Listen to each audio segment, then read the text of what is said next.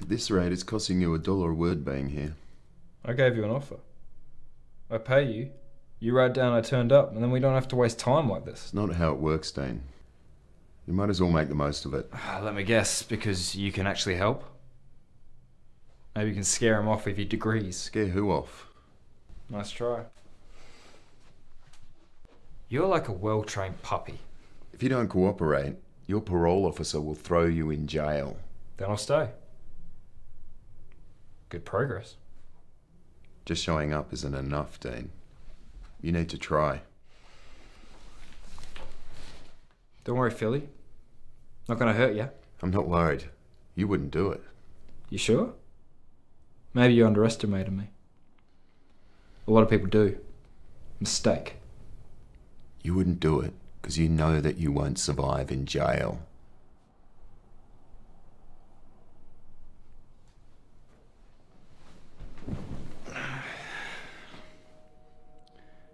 Let's try a scenario.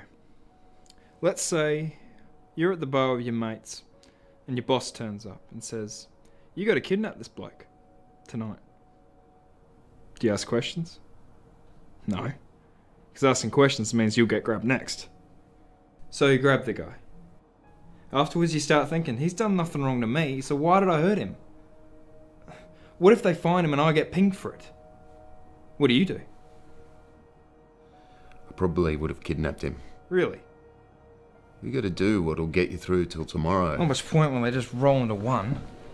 How so? It just becomes the same every night. More drinks, more cash, more bodies. I didn't get with them for any killing. I thought I could make a bit of money, that's it. But the more you start seeing, the more you want, and before you know it, you're standing over your first one wondering how you got there. You'd still leave though. All it takes is for you to decide to get out. There's no resignation letters. I don't get to say, "Hey boss, I'm out." But don't worry, I won't tell anyone about all the people you killed.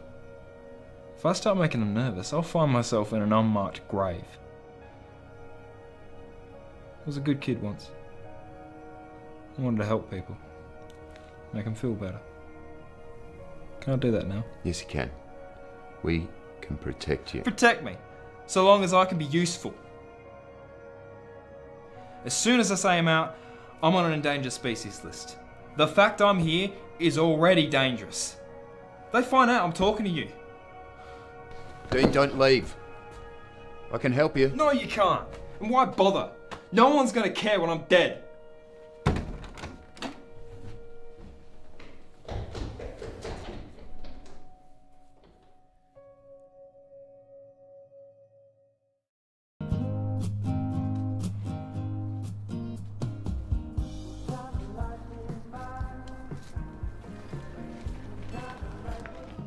What are you doing?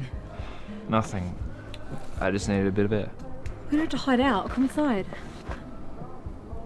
You know, it's a really strange guy who comes to a party and wants to be alone. I just needed to think. Okay, great. Well, I'll think with you.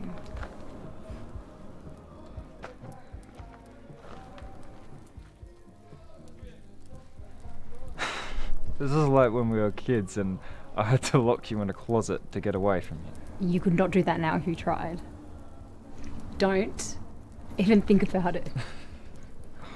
Do you ever think like those days back in school might have been the best days of our lives and we didn't even know it? Well, they weren't for me. No, I know, but I just wish I could go back. What would you even change? I wouldn't change anything.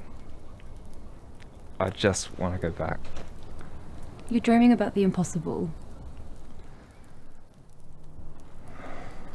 Sorry, I'm just being foolish. Come on. I'm not going back inside until you tell me what's wrong.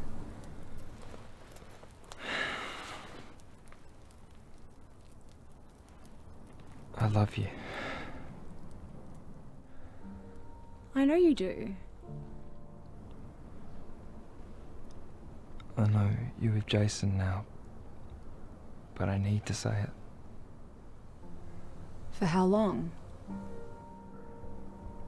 Deep down, who knows? But I don't want anyone else. Why now? Why not? We could have had a chance. Why didn't you tell me? Well, I didn't want to lose you as a friend. I can't be just your friend anymore. I can't. I know.